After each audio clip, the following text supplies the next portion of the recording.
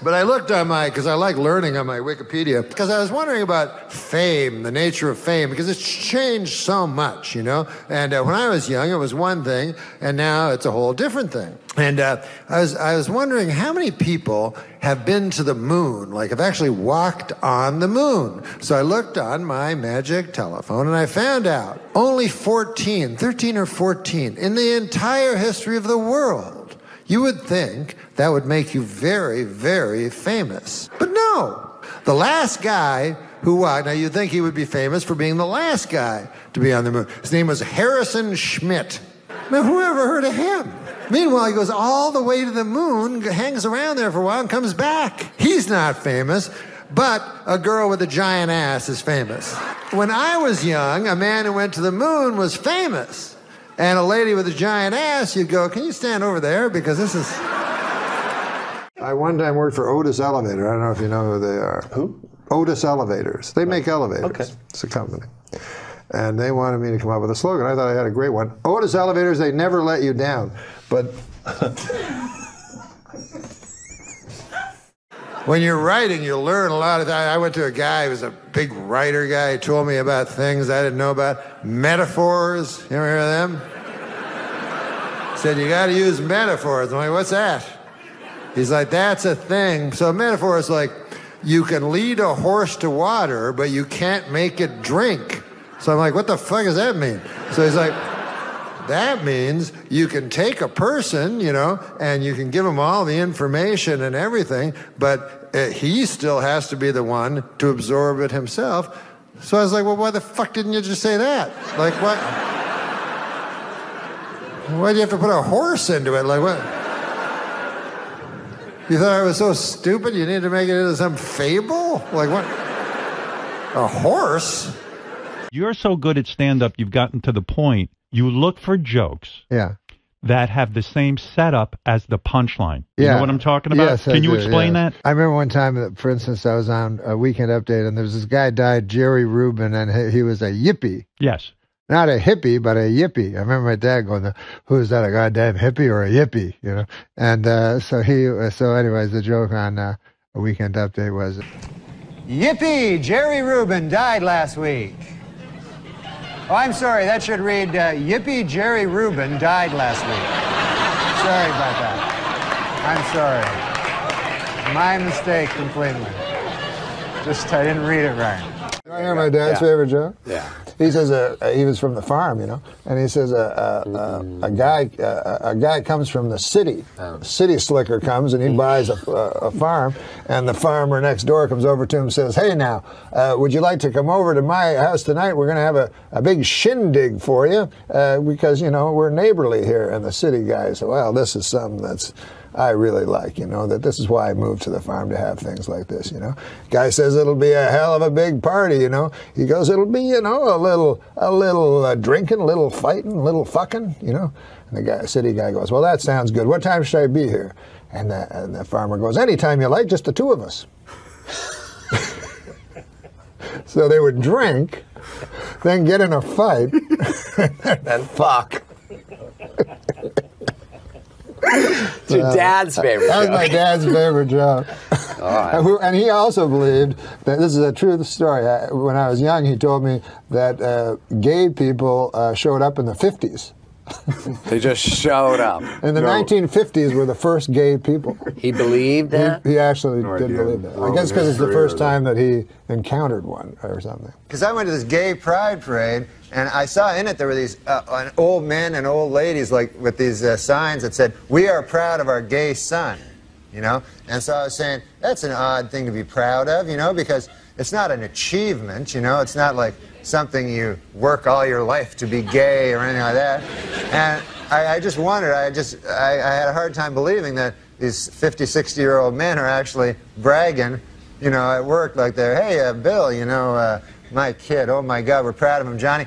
He graduated from Harvard, you know, first in his class, you know what I mean? Now he's articling over at a law firm, and, oh yeah, he loves cock." You know? This kid. Do you think this would be funny, just as a practical joke, if you just wrote a suicide note and just blamed some random guy? Would you think that would be, you know what I mean? You know, like your barber or something like that, you know, it was all Ralph Abernathy's fault. Because you know the police would be compelled to go to Abernathy's barbershop and go, have you ever heard of a fella named Norm Macdonald? I go, yeah, he'd come in every couple of months for a trim. Oh, okay. Well, anyways, he took his life because of you. He wrote it here in this letter. Would you like to keep the...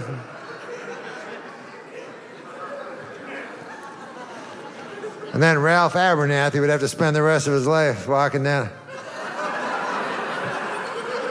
According to an obscure 14th century law, British Army Captain James Hewitt could be hanged for having an affair with Princess Diana. The punishment for having sex with Princess Diana is death. The punishment for having sex with Princess Anne is having sex with Princess Anne. You know what else I like about the magic phone? Wikipedia. Oh, you ever use that? That's the best, man. It makes a democracy out of smartness. Everybody's equal now, you know? Used to be, a guy would go to school 5-6 years, and then he'd talk to me, and I'd be like, ah. But now it's all different. I got my magic phone in my pocket. So a guy will say to me, he'll go, hey, Norm, you ever hear of a fella that went by the name of Claude Monet? And I go, why, of course I have. I got to go to the bathroom. And I'm in there 20, 25 minutes, and I come back. I go, hey, listen, we were talking about Claude Monet, and I just want to say that, you know what I liked about him was his paintings. I liked the way he painted. He was a painter, and I loved how he used the paint to make paintings. And the guy goes, God damn, Norm, I've never been able to stump you in 2 years. In what is considered a remarkably short period of time, the head of the Federal Advisory Board, Dr. Peter Mellman, has given speedy approval to a controversial new anti-obesity drug. It should be noted, however, Dr. Mellman's wife is a fat pig.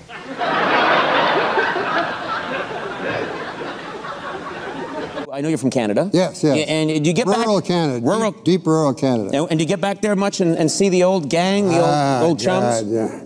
You know, I grew up, we didn't know the things that you do in the city. City folks, I remember when my dad, when I was young, he took me to the first time we ever went to the city. And we saw an elevator, and by God, my dad didn't know what it was, and I didn't know what it was. Mm-hmm. And we see the doors, it was just magic doors to us. That's what my dad called it. The doors opened, and a big, fat, old, ugly woman in a wheelchair got in. Mm-hmm. And then the doors closed. And then the doors open again, and a beautiful blonde walks out. And my dad says, quick, go get your mother. Now,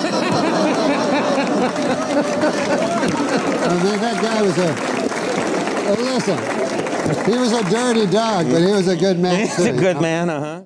When people commit suicide, no one ever understands. You know what I mean? People commit suicide, people go, I don't understand why. And I go, you don't? Well, you live in a cotton candy house or something? What the fuck? You don't know about life? How it only disappoints and gets worse and worse until it ends in a catastrophe? What the fuck? There's two reasons guys will hang themselves from the neck. One is, like we said, to escape this worthless masquerade of a life we pretend we have. And the second reason we hang ourselves from the neck is to whack off. These guys, I don't understand. It's called autoerotic asphyxiation. It's a big fancy word, but it's a filthy thing. And this is my problem with it. The risk-reward, it's not good.